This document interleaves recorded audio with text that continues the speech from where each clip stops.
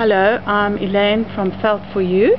Today we're going to do a rust dye with springs, and these are the things we need. We've got gloves, plastic gloves, and a bowl. I've got some pre-felt, some viscose, and I've got a green dyed tissue silk and a white tissue silk. I have some vinegar and some dog clips, and of course a towel. Now the spring, if you look closely, you can see the shapes. These are wonderful circles, coils and spirals, which are shapes that I love, and this is our first part of our demonstration.